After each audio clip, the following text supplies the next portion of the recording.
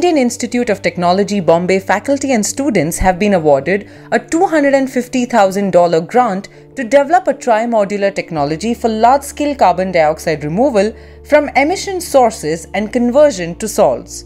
The XPRIZE Foundation, a branch of the Elon Musk Foundation, presented the money to students at the COP26 meeting in Glasgow.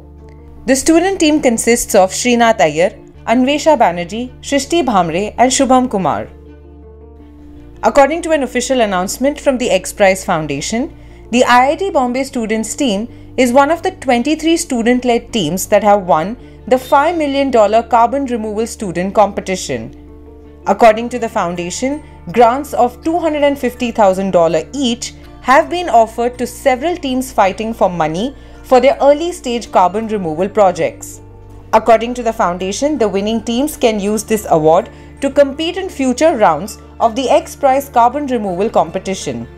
The selected team can also utilize the money to develop critical carbon dioxide removal technologies.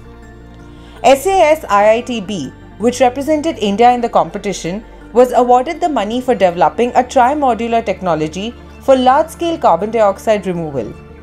Srinath Iyer, a team member, said carbon dioxide emissions from biomass-based power plants and other businesses might be absorbed using various solutes or solvents.